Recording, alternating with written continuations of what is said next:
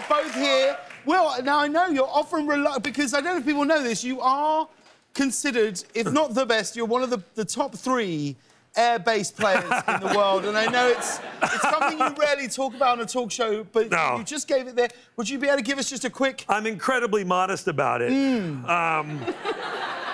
I'm one of the best at being modest, by the way. Yeah, no, that's a fact. I guess I could... your audience probably doesn't want to see it.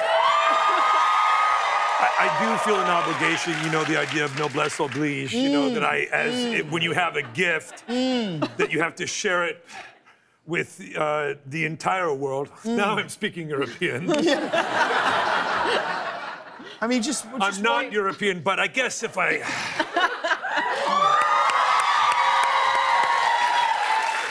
This is in honor of the great John Glazer. Are you ready?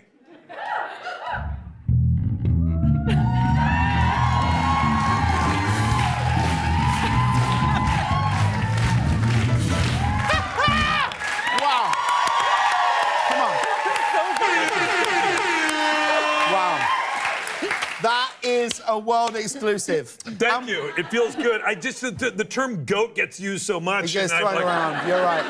And what a way, Melia, to be inducted into your first ever late-night talk show appearance. This is your first ever. How are you feeling? Are you good? You feel OK? I feel good because I'm with you, but I'm very nervous. Well, no, you don't need to feel nervous about anything whatsoever. I mean, you're a wonderfully skilled performer. What was your first ever time on stage in front of an audience like? What do you remember about that? I think I was 9 or 10. It was a production of like a different version of The Little Mermaid. It was called Sea Spell, and I really wanted to be the Little Mermaid, but my voice was too low, so I couldn't sing those beautiful high notes. So they made me the witch, and I had to walk. There was like a dividing sort of between the audience, and I had to walk through the audience with a cape and go over them and belt out these low notes, and it was really cool, actually. Oh, well, look at that, and see? And who would have thought that back then you'd be telling that on a couch next to what is arguably the greatest air-based player of all time? I mean, Will, what about you? What do you remember about what was your first stage? It's just arguably, you didn't need to say that. What was your first time on stage like? When did you start performing? Strangely enough, I did not have a very low voice at the time. I had quite a high voice. I was 12 years old, and I was still like squeaky, kind of like this. And I did a production of HMS Pinafore. Yeah, and I played Rafe Rackstraw, and I had to sing. And I don't think I was very good, but it was a lot of fun. And I've never been asked to sing again.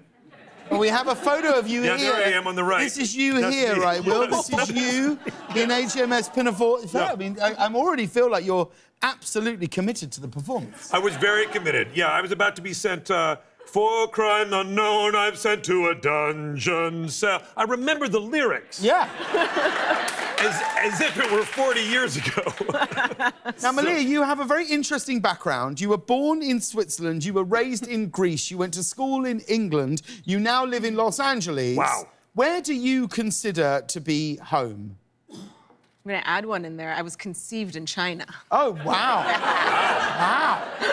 Wow, your folks really got around. Everything about it. Absolutely. Yeah. So where do you consider home? I'm very confused, I gotta say. My dad, who's no longer with us, was from Peoria, Illinois. That's a very specific place. And then my mom is so Greek, and I was raised there, but in an English school, so I've always felt confused. And But I mean, if we're talking about getting around the globe, you've been doing a lot. You've started hosting a brilliant Formula One podcast, Formula One podcast. You've already been to quite a few races this season. Have they let you near a car yet? No, they're smart in that way. They haven't. But I have. No, that's not true. I was in Singapore. Danny Ricciardo let me hold the steering wheel, which looks like a remote, like a video game remote times a million. Yeah. And then when I was in Austin a couple weeks ago for the U.S. Grand Prix, I did get into a souped-up McLaren with Mika Hakkinen. Right. And we did a lot. We did a hot lap, as it's called. Yeah. I don't know why I'm looking out. Hot lap, anybody? Hot lap? Hot lap, anybody? And so I did 175 miles an hour. Wow. Very scary.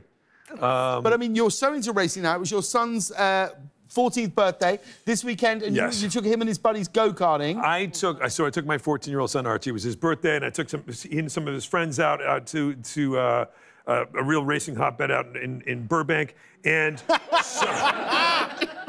Burbank. So we go out there and we did P1 quali and the race with the kids.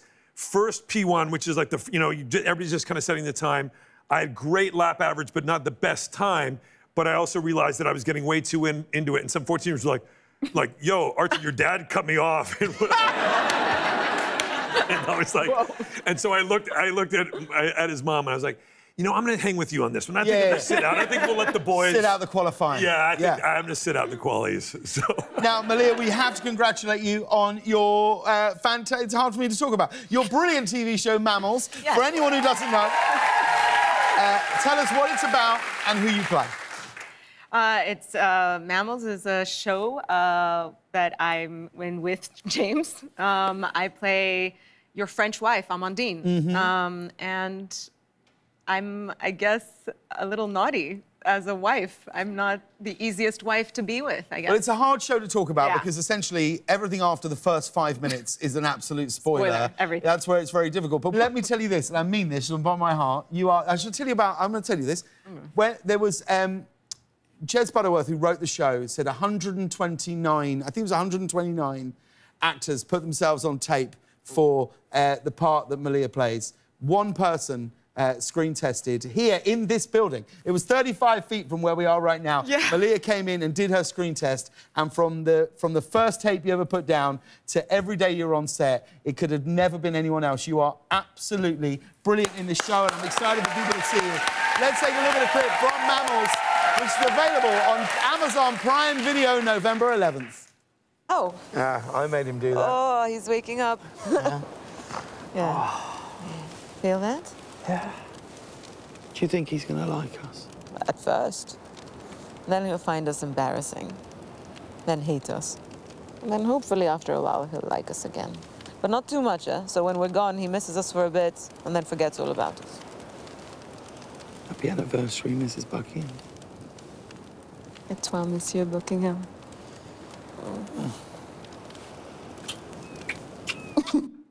Stick around. More with these two when we come back.